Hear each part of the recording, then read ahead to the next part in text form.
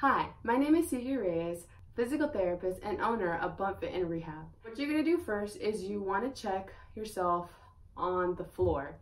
Not the bed because it's too soft, but a nice firm surface, so the best one is the floor. So we're going to go ahead and lay back on the floor, and you're going to check for 3 different spots.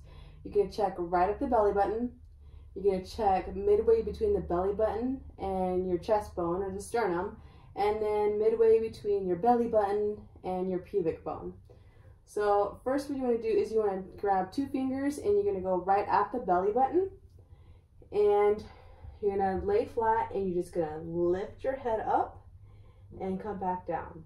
If you feel, you should feel the abdominal muscles kind of close in. What you're looking for is that initial closing. So you don't want to check yourself when you're up here, or you don't want to come up and then just stay here and then check for it, because it's going to automatically close in a little bit. And you want to check for a true separation. So that true separation is going to be present when you first lift your head. So that initial lift of the head is when you're going to feel the gap. And then you'll do the same thing. You'll check right above, so between the sternum and the belly button, so right in there and about in the middle. Come back up, same thing. And then you'll check right below. So I'm just going to go right over my pants, but normally you do this right on your skin, and come back up and then come back down.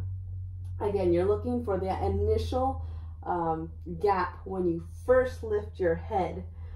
If it's 2 fingers or less, that's normal. Anything more than that, go ahead and seek out a women's health physical therapist.